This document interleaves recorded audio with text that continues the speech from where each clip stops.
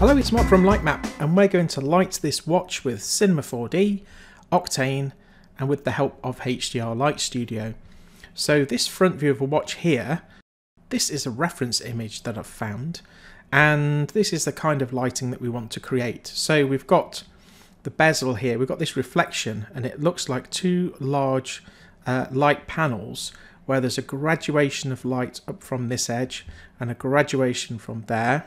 And then we seem to have a bit of a highlight here that's also reflecting in the strap there, and the same at the top. We come to this highlight and that reflects in the strap up here.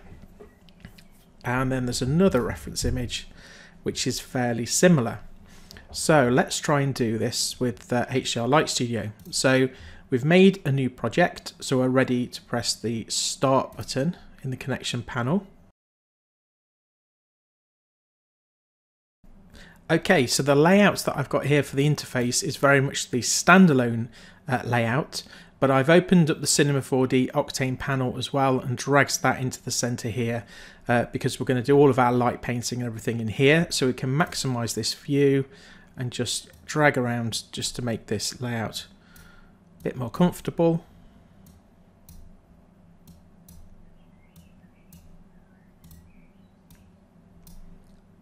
Okay, so we are ready to start lighting. So I'll press the play button. This will start the interactive render in Cinema 4D and Octane and stream it in to the HDR Light Studio interface, which is great. And then we don't actually need the LUT applied to the view because that's already applied when the image is streamed to us. So we just change that LUT to none. Okay, we're ready to start lighting.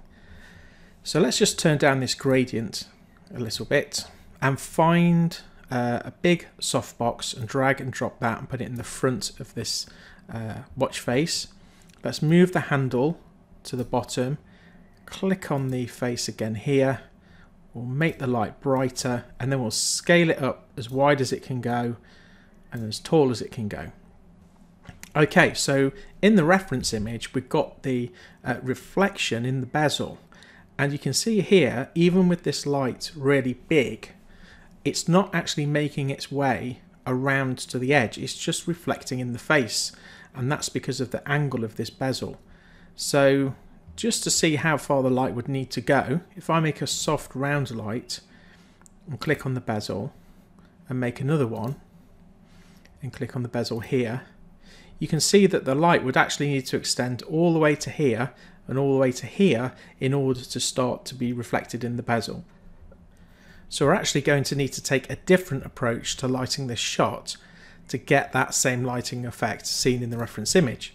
So we'll select the lights and we will delete those, and we're going to do all of this lighting using the gradient background which wraps around the entire scene. So that will allow us to get this lighting effect in these bezels.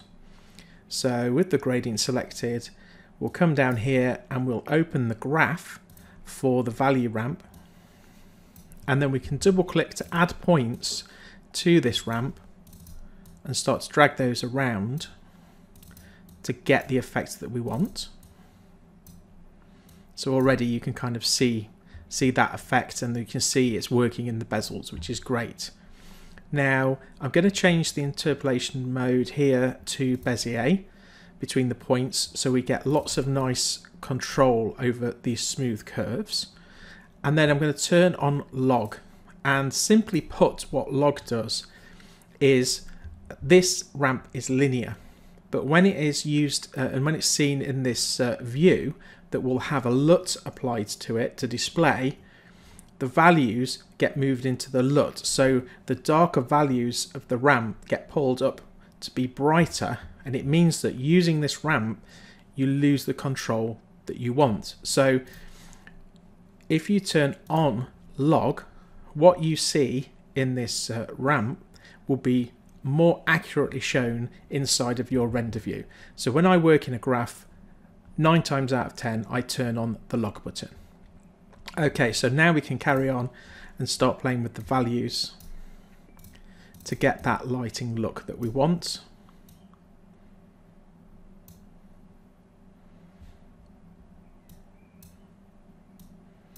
Okay, so everything's a bit dark, so we'll just change the brightness of the light and boost that. And we want it to look nice in these bezels.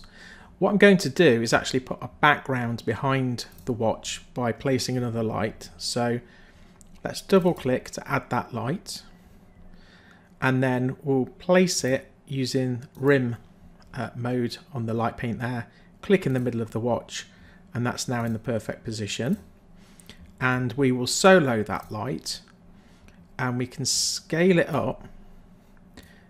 And if you scale it too far, you can see the lighting starts to creep around the edge of the watch. We don't want that. We just want a nice backdrop and maybe a few glancing bits of white. So probably about that size is fine.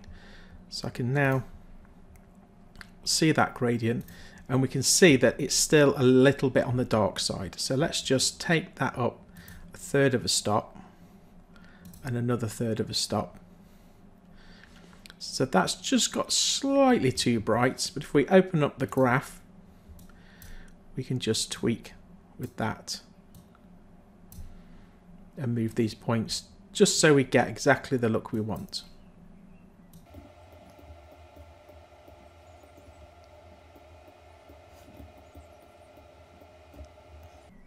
Okay, so I'm happy with how this is falling off on this edge here. I think we've got a nice look there, so I'm going to OK that.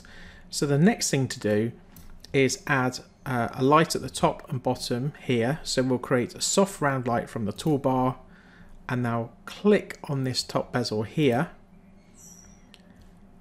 and then I'll apply log onto that light as well, and we'll make it brighter and larger.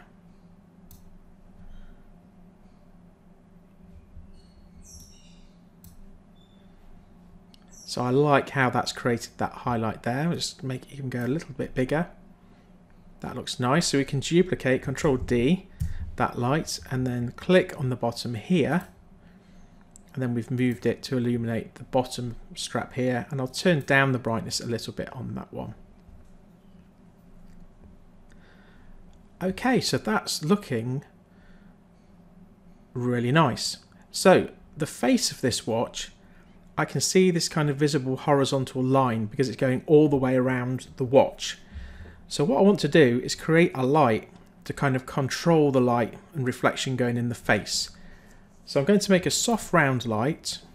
I'm going to click in the middle of the face so that the light is reflecting in it.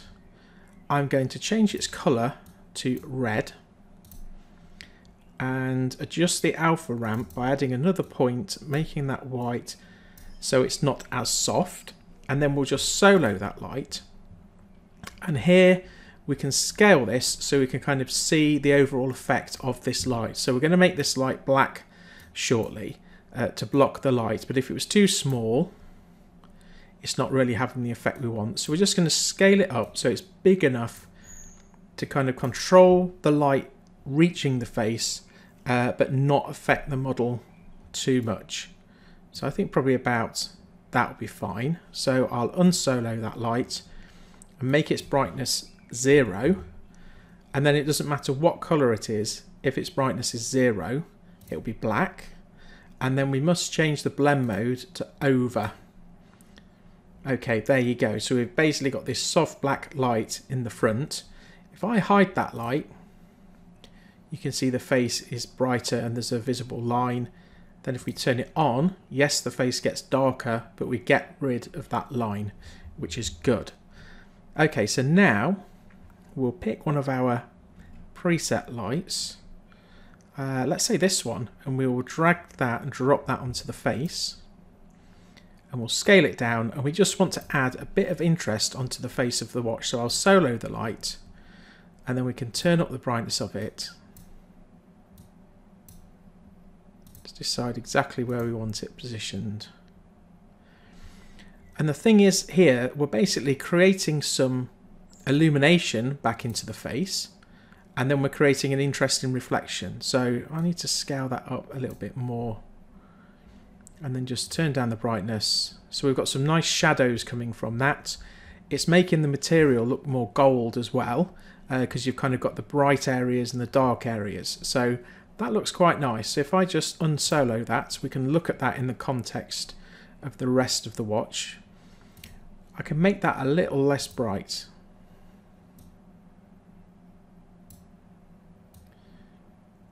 But I like the way that is looking. So that looks good. I'd like to control a bit how the light is working here. We've got this bit of a black line on this knurled dial thing here. So let's get another light and drop that onto this edge here so it reflects there. And let's solo it. And then we can always just bring that around a little bit more. But you can actually see that then starts to reflect in this bezel. So if I keep moving with that, there we go. We get a nice bit of a reflection here, and that starts to control that there. So if we then turn that, and I turn that light to be a bit brighter, maybe even bring it a bit closer, scale it up a little bit, solo it again.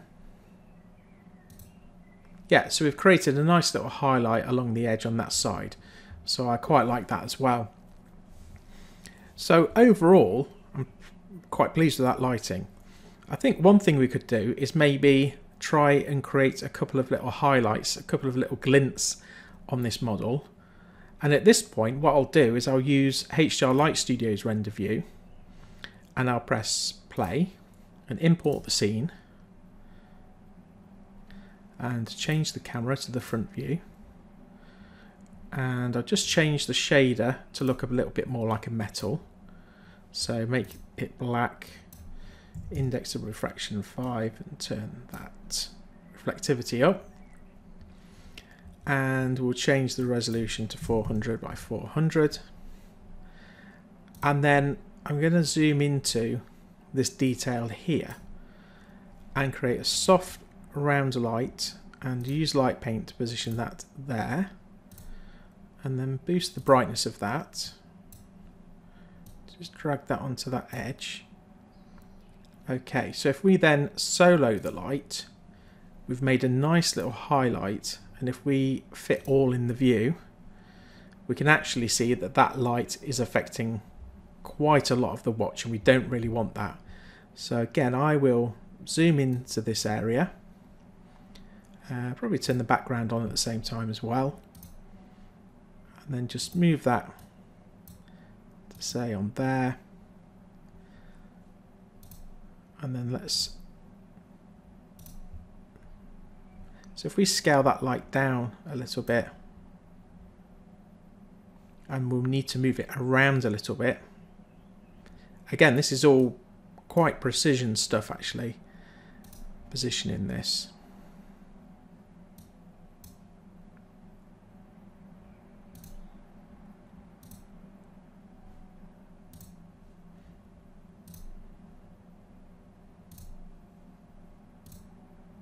There we go, that's what I was aiming for. So I was trying to create some glints just to kind of bring the surfaces alive a bit. So we've got this knurling here, that is picking up really nicely just to bring in some little highlights on there. So I like that. I'm tempted to duplicate that light and solo the background as well, and try the same thing down here on this edge. So let's do a zoom, region zoom, and light paint around here to catch a highlight. Fit all. Let's see just those. Yeah, so I've got a nice little glint down here.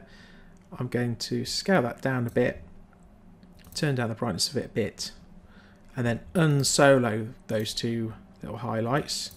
And if we go back to our Cinema 4D view, we can see that's all looking quite nice. So I'll turn off those little glints, and they don't make a huge difference, but they just bring it alive. They're just like the knurling here, they bring it alive a bit. So I'm quite happy with that lighting. So we will finish the process now by rendering this out at higher resolution. So we'll say 5K, we'll browse to the Octane folder.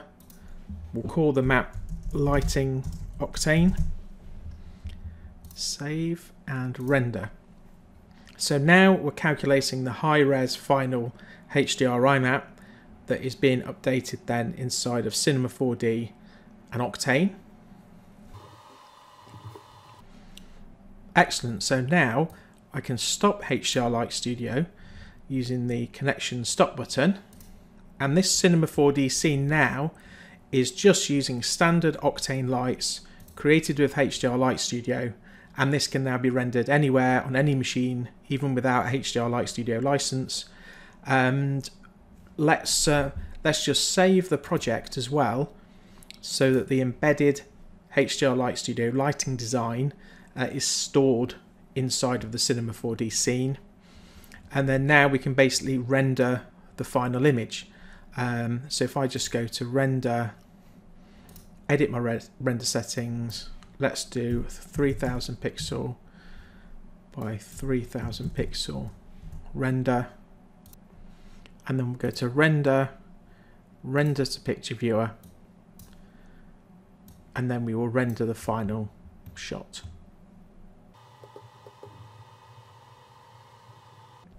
Okay, so there's the final shot. So if you want to follow along with this tutorial, you can download the model.